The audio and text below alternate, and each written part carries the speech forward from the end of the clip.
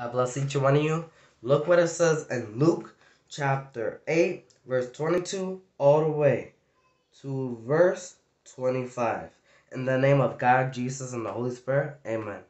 One day Jesus said to his disciples, "Let us go over the other side of the lake." So they got into a boat and set out. As they sailed, he fell asleep, who was Jesus. A squall came down on the lake, so that the boat was being swamped, and they were in great danger. The disciples went and waked him, saying, "Master, Master, we're going to drown."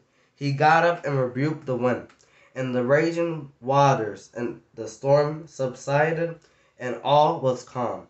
"Where is your faith?" he asked his disciples. In fear and amazement, they asked one another, "Who is this? He commands even the winds and the water, and they obey him." There is nothing impossible for God.